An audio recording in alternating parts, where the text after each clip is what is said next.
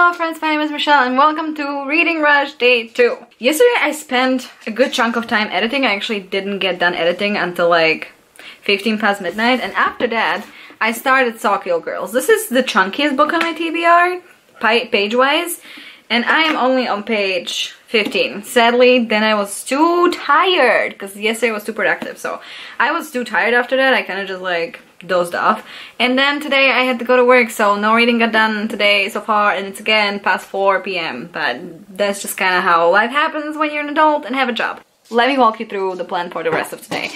The rest of today needs to be filled up by taking more footage because I have 0. Then I also need to do the Bookstagram challenge, which today is to cosplay a book character. I think I know what I want to do, but I don't know if I will be capable of doing it, so I guess we shall see how that works out. I will take you with me again.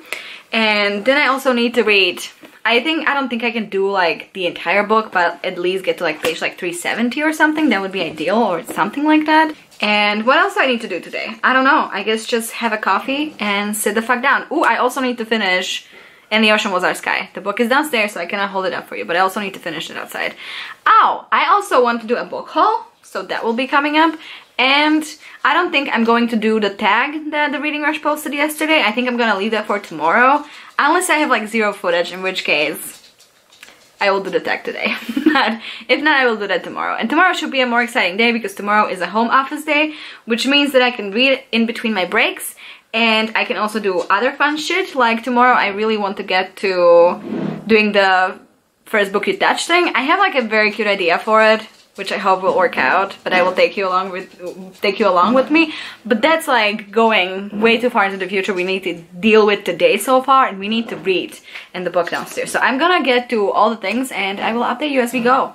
Okay, so like I said, I want to do a small book haul, and I don't want to do it in a way that everyone does it, so come along with me for the ride as I show you these books. So the first book I got was Under the Udala Trees, which is gosh darn cute. I got this for no other reason other than I heard some black booktubers speak about it and kind of call it like the modern lesbian classic. I know it starts in the 60s during the Nigerian Civil War, so I'm very excited for this one. She's super pretty and she's not that long, so hopefully I will get to her soon, but really excited about this one. The next one I have is Red at the Bone by Jacqueline Woodson. I have no idea what this is about, actually. I just know that Jacqueline Woodson usually writes in verse, which like hasn't been my jam until recently, and I wanted to pick up something that's prose, and this is prose. And I know that Jacqueline Woodson is queer. She might be a lesbian, I'm not sure, but this book is very pretty and I'm very excited to read it. Also very short, so you might see this book make an appearance again this week, hopefully, maybe, I don't know, fingers crossed. And the last book I got is The Vanishing Half by Britt Bennett, which I have like a very vague idea of what this is about.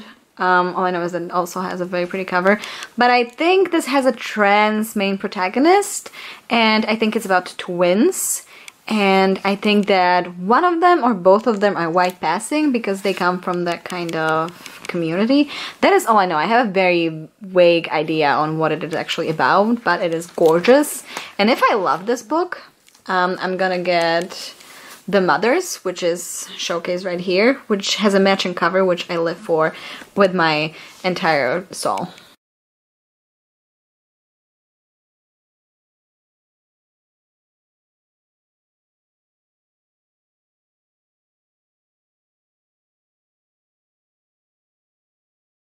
I just spent like a good hour on these very shoddy horns. It is not that funny or fun to make horns out of your goddamn hair.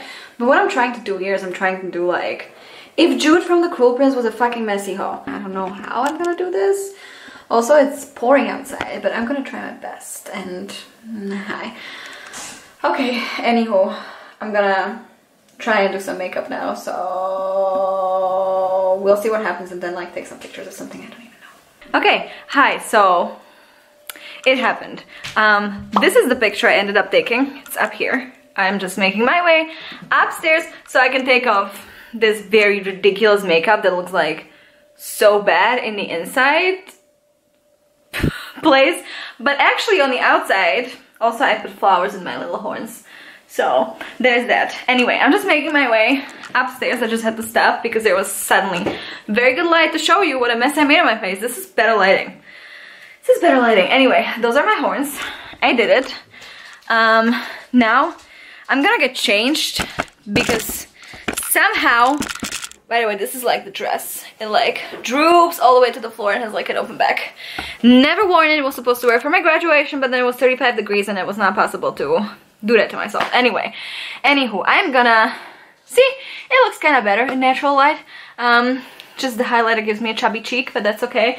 Yeah, I'm gonna get changed and I'm gonna sit down and finally read something. I'm gonna go and try and finish what's her name? And the Ocean Was Our Sky. Also, it's not thundering, so I can actually go sit outside. So everything is great right now.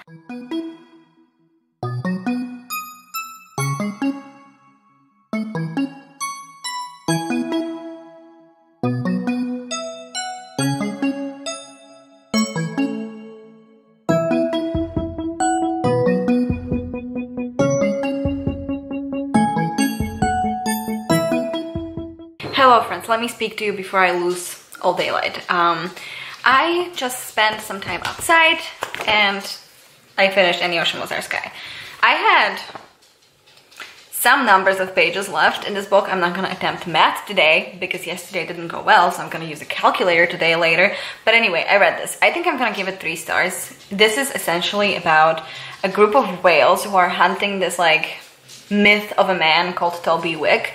And they capture this human person, human male, and try to interrogate him to figure out where Toby Wick is moving. And it's essentially like this whole discussion about men always hunting whales and whales always hunting men. And I think what it tried to do was talk about the cycle of violence and how our own worship makes devils out of our idols and gives them power that they don't necessarily even wield. But I think it did it very obviously, but also on a very surface level. And I kind of, going into this, had like really big expectations because the illustrations are really gorgeous and I think they really add a lot to the story. So like I would check it out even if that's like something that interests you. But I guess I kind of was looking for a deeper emotion to seep through from this book, and that didn't necessarily happen. It kind of just, like I said, felt like kind of surface level. But I will say that this didn't feel like Patrick Ness's usual writing. I think it was a lot more flowery, and there were lines that I really enjoyed, and I thought that the writing in this was like exceptionally beautiful, especially for Patrick Ness. Like, I enjoy his writing, but I think it's very rooted in reality and realistic descriptions, even in things like More Than This, which has like a sci-fi take, I guess. But this had like really beautiful writing. Like there's a line at the very end of the book that's like, why should you swim so quickly to break your heart alongside mine? Which I really enjoyed. That's like my favorite line of the whole book, and it's like in the very last page. I kind of thought that this would be about, I guess, more about saving animals and how the relationship between man and animal also is like a cycle. I guess I expected more from that, but I think it was just a metaphor for that, really, and I don't know if I love that much. But either way, I didn't feel that connected to it, despite the beautiful writing and like the very interesting premise, because like the language and like the whole community of whales, all that is very interesting. But I just don't know if it was enough. Well, I know that it wasn't enough for me. That's not giving it 3 stars. But yeah, that's book 2 finished. I have not read a single page from Sawkill Girls, and right now I'm gonna go have dinner. I'm gonna watch an episode or 2 of Brooklyn Nine-Nine. Maybe I'm gonna have some ice cream. Let's live a little. And then I guess I'm gonna sit down and actually read Sawkill Girls. So I will update you when there's things to update you on.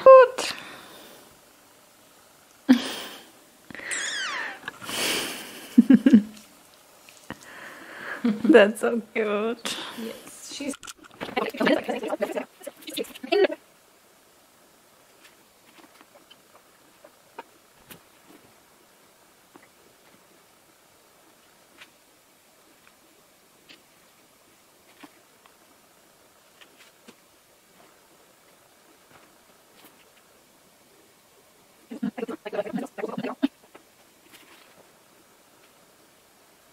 Hi guys, so I felt like being comfy, so I put this on even though it's the middle of July. But anyway, it is currently 11 p.m. and I kind of decided to stop the vlog there because I know that I'm not gonna read any more until midnight because I need to edit the vlog. So I just don't think that there's much point in like keeping this going past 11 p.m. because it's just not gonna happen. So I'm gonna give you my final reading update for today. I didn't read much. I don't know why. I think it's because I got home a little later than yesterday. I don't know. I could make up excuses, but I don't know. Today just wasn't like a big reading day. I don't know. And I don't know. I cannot tell you what happened. But I got this far into Sawkill Girls, which by the way looks like so little progress when you look at it. But it's actually 85 pages into the book. I just have like 360 pages left. That's fine. I should be able to do that over like the course of tonight after midnight and then like tomorrow hopefully, and I will be able to finish book 3 on day 3. Tune in to see if that happens. So far this book is very interesting. We are switching between 3 characters, 3 pops, and I actually think that all of the characters have like their defining traits and personalities, and I can tell whose chapter we're in, which I always enjoy because I think multiple pops are tricky because then you kind of get lost in who's actually talking. But every character in this has a certain backstory. It's a diverse cast. I know one of the main characters is, I don't know if she's half black or if she's black. I'm not sure. That has not been really discussed in detail yet.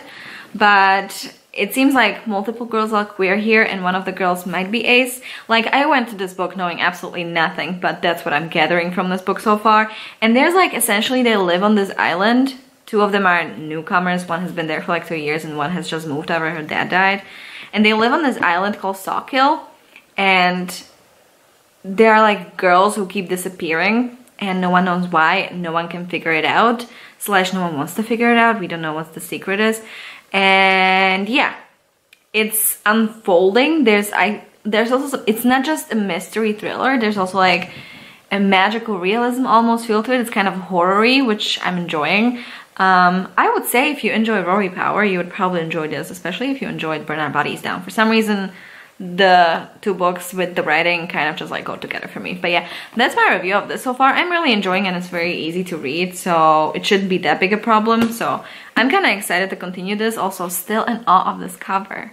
Like, I know I already talked about it in my TBR, but it's such a pretty cover and I love it deeply. To wrap up today, I read 84 pages of And the Ocean Was Our Sky, and then I read 85 pages of Sawkill Girls, which means that together, I did the math before filming this clip, you cannot judge me after yesterday, I read 169 pages, which is like almost half of what I read yesterday, but then, like, to be fair, yesterday I read a middle grade, so you know, that was easy reading. That together with like yesterday's count means that so far I have finished 2 books and I have read 477 pages, which put together isn't that bad, so I'm not pissed about it. But yeah, there's this. I'm gonna continue this in the next vlog. Tomorrow, like I mentioned earlier, I'm gonna be doing like a little fun thing with the first book you touch thingy. It involves origami. If you wanna check it out, I'm gonna be doing that. And I'm also gonna be doing the tag that Reading Rush posted. And yeah, other than that, I'm just gonna be vlogging this book and probably some other shenanigans. You can look forward to that in tomorrow's vlog. And thank you so much for tuning in for this vlog. I am very happy that you tuned in. If you're new here, subscribe. That would be very awesome. I would be forever grateful. If you enjoyed this video, give it a like. I would appreciate it. And leave a comment, you know, let's chat in a crotch. That sounds so wrong when you say it, but you know what I mean. All my social media is linked below if you want to check that out and keep me company. And yeah, that's all from me for now. And in true Alan Ripley fashion, I am signing off.